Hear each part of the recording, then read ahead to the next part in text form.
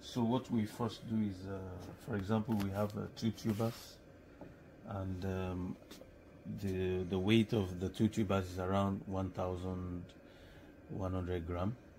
So our aim is to produce like 450 gram of fresh yam, so that we can steam it and pound. So we hope that by the time we cut this into size, we'll have enough for the experiment.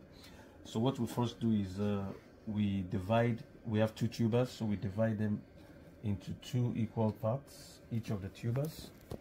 So we cut this way.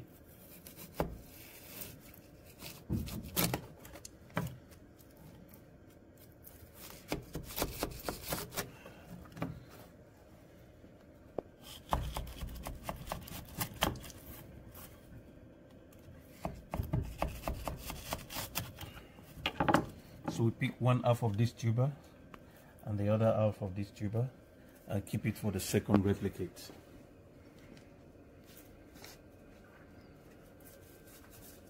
So with this first replicate, we have to remove the proximal and the distal part of the yam. So we cut off the proximal because we don't have too much sample, we just cut a little away.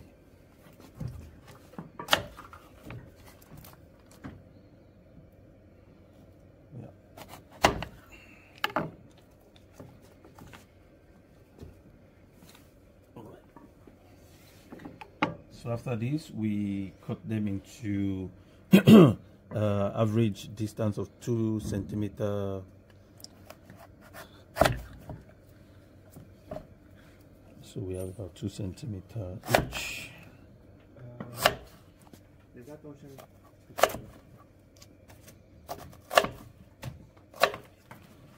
And then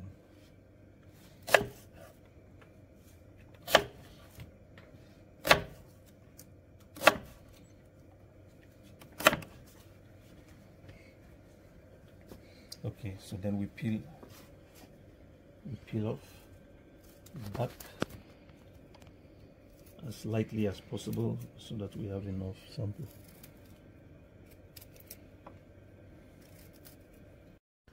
So we've done the peeling and it's a bit dirty, so we have to clean the the fresh yam.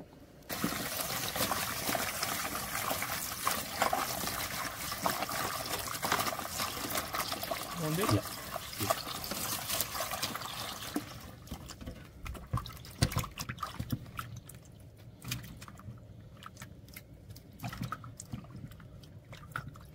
So the discoloration is just the property of the yam itself. It's not that it is bad, it's just the nature of the yam.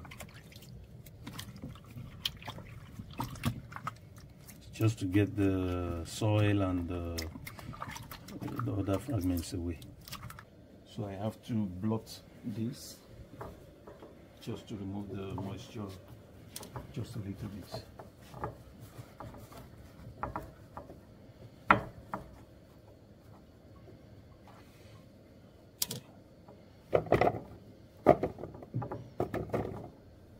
And then we dice them into approximately 2 centimeter cube cubes.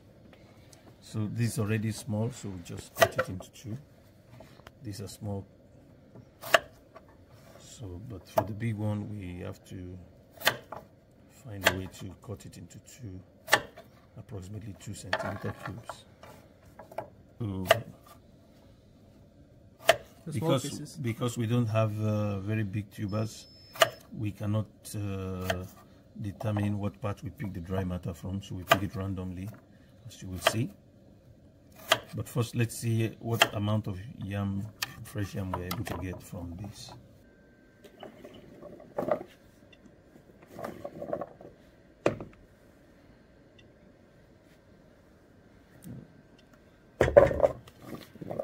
So normally we need like 450 grams or 400 grams, but we don't have as much as that, so we have just about 310.53 grams. So I need 1 for dry matter randomly I pick one. So this is 298.19. I prepare some for dry matter.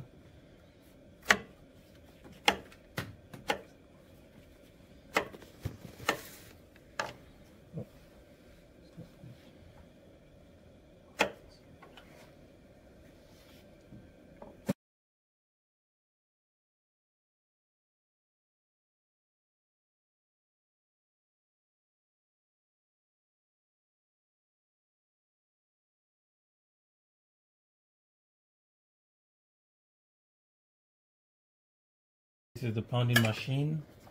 If you see, there is a receptacle inside, and we need 250 mils of water to pour in the receptacle. So we pour in 250 mils of water. Tap water? Yeah, tap water. And we place the cup over it.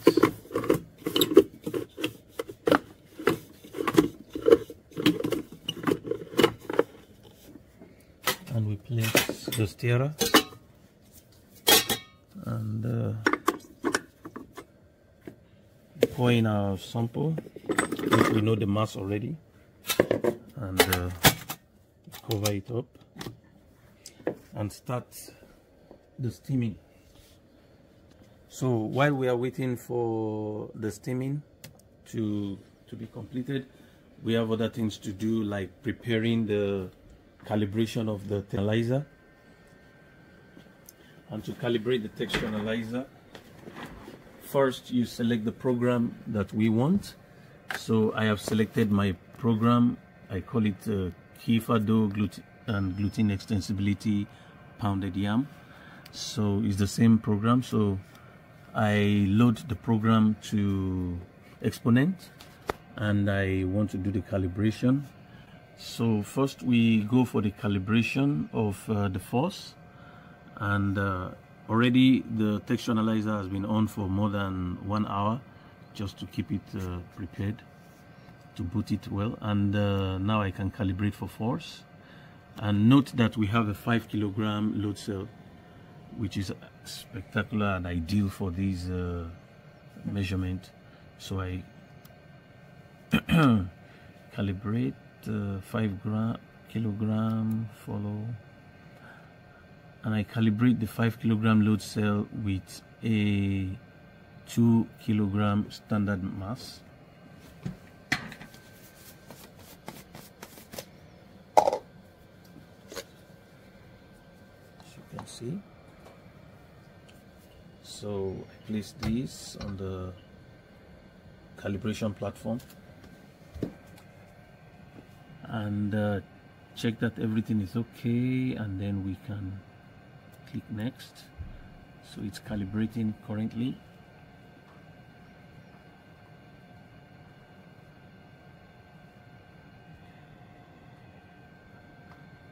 And now calibration is complete. I can terminate the calibration and check calibration to see if we are going to have 2000 grams the standard mass.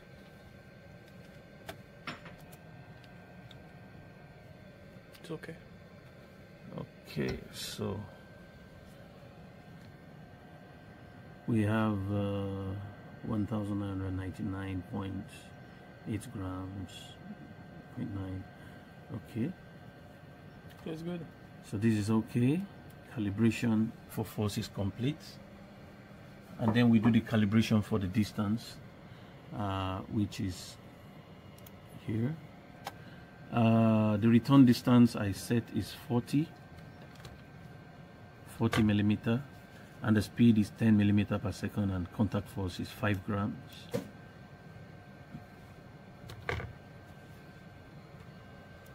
And the platform is already set so that the probe will touch the baseline for the calibration. So if I click OK, To make the 0 point. yeah, to make the 0 point.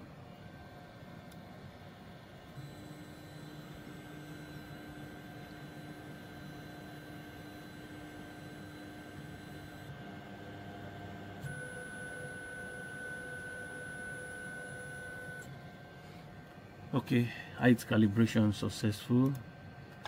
This is the TA settings we are using. Yeah. Okay. Let me just check this. 5 grams, okay. Okay, and then the test configuration. If you look at the test configuration, the kind of probe we selected is exactly the same probe with what we have on the TA.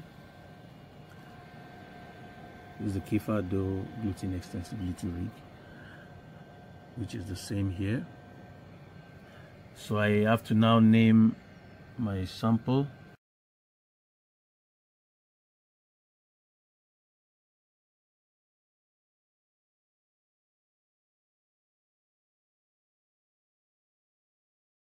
So to check if it's correct, look at TA, run a test, and you see the name is already there, and it's going to save in the right folder. Okay, so we have to prepare the mold, the Kieffer mold, before measurement, and we have to do that by lubricating it. So we take out the top form mold and the base mold, and then we can lubricate it with paraffin oil. Yeah. We can lubricate it with paraffin oil.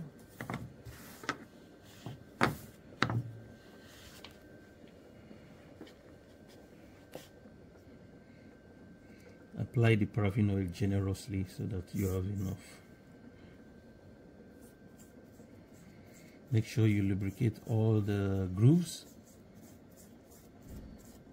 the mold grooves. Why is it important? This is so that your sample does not stick to the mold when you want to remove it, and also to make sure that you have regular size of strands. Okay. And the top mold is also going to be the top form is also going to be lubricated and placed on the base mold, so that when your sample is there, it can preserve the temperature of your sample. So the mold is ready, and then we wait for the steam sample to be ready before we pound it. So normally the steaming using this particular machine, pounding machine, should steam for a total of 23 minutes. So I'm waiting for the alarm. If the alarm does not come before 23 minutes, I will stop the steaming at 23 minutes. Afterwards, I take the mass of the steamed yam, and then I pound it, and also take the mass of the pounded yam. 23 minutes is done. So it took 23 minutes 6 seconds to steam. And then for me to take the mass of the steamed yam, I have to open the machine. It's hot, be careful. Yeah.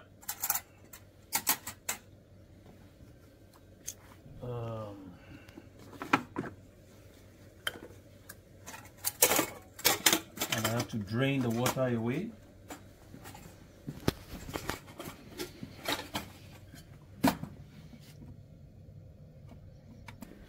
So already I know the mass of the container and the stirrer inside. So I just take the total mass here.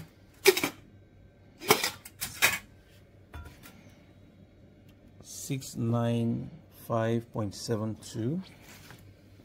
695.72. Okay. And since I need some samples for dry matter, I can take one cube Randomly. Take the mass of the cube.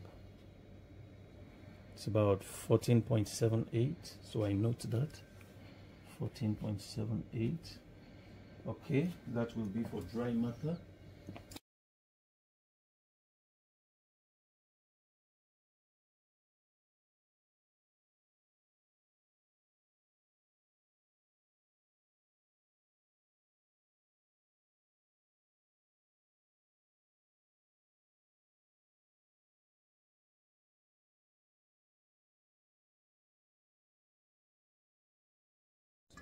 So we have to make sure the receptacle is clean, there is no water.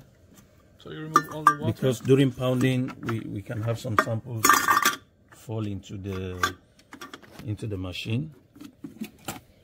So now I fix this.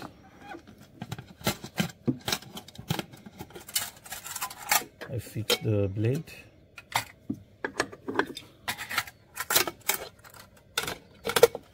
And then I start pounding, noting the time. So we start pounding now.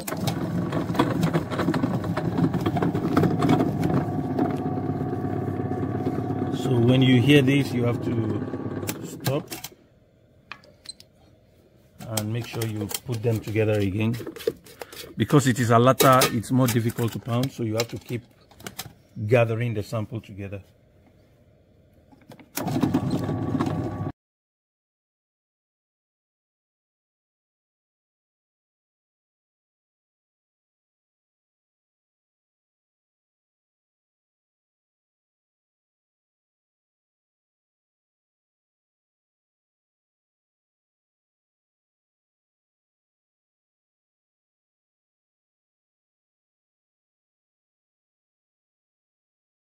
Okay, so we have to stop the pounding for now. It's difficult to continue. 2 minutes 53 seconds. And we have to take the mass of the pounded yam.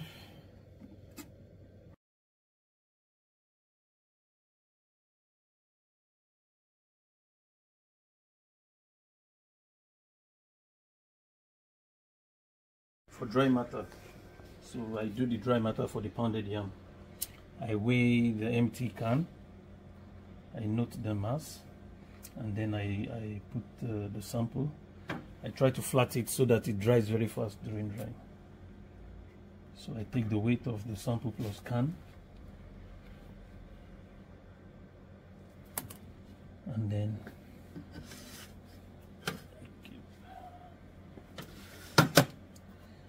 and for the second one I do it in duplicates. So this is the second one. 2.4399.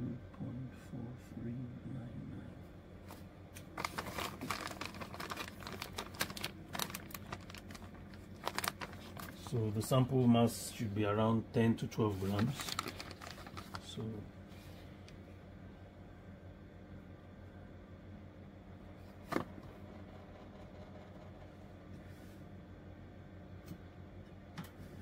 yeah, this is like 12 grams. 14.284. So what we now do is we take some samples for the texture analysis, approximately about 50 to 60 grams. So by experience, we know that with something like this, we can have 50 to 60 grams. So you roll it into a ball mass and check the temperature.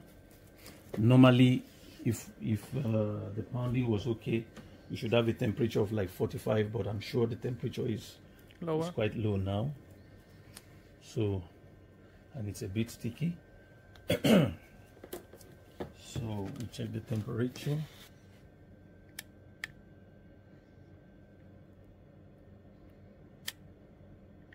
It's 34, so it's quite low, but we use it that way because we can't do anything about that now.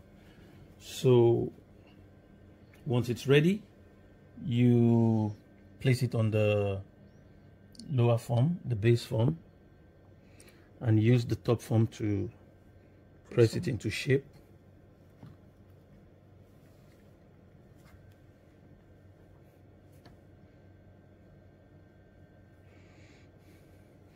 And then you cut off the excess pounded yam from the sides.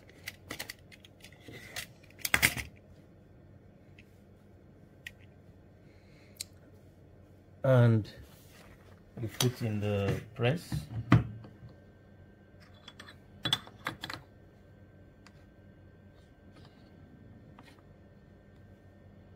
And press on it. And press. Just a few seconds and then we can start measurement. If we let it stay too long, the extensibility will start decreasing at a very fast rate. The ones I measured after 15 minutes, I mean after 30 minutes of relaxation, the extensibility was only 50% of the one without relaxation. So that's why it's important to do the extensibility. Now you dip the spatula in paraffin oil, pick out the sample, and place on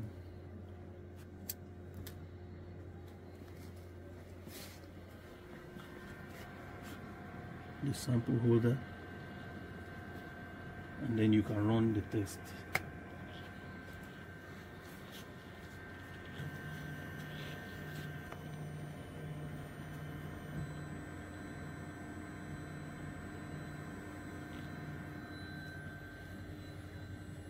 So this is how the extensogram looks, the extension profile. You can see the peak force here. We can see the extensibility is from the peak force, the distance to the peak force, and the area under that is the extensogram area.